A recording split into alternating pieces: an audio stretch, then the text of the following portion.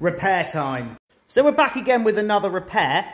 So the customer's dropped this one off and they've said that when they turn it on, it takes about 10 seconds before it shuts itself down.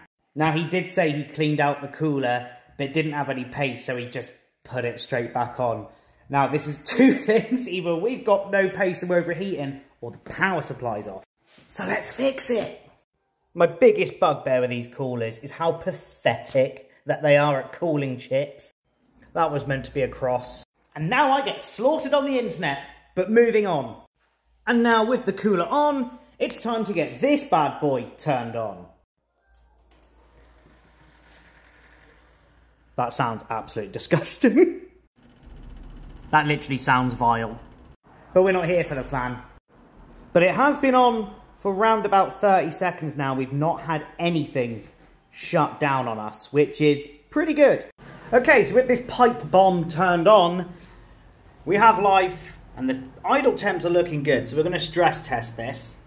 And we're now going to leave that to sweat for 30 minutes. Well, it survived the stress test and didn't overheat, so that was our issue. However, the fan bearing in that PSU does sound like it's going, so I'm going to make a recommendation that we change the PSU at some point. But yeah, I would say that's done. I'm now going to call my customer. Peace! And after speaking to him, we are going to change the PSU, but I'm not going to record that. So I'll see you guys later. Peace!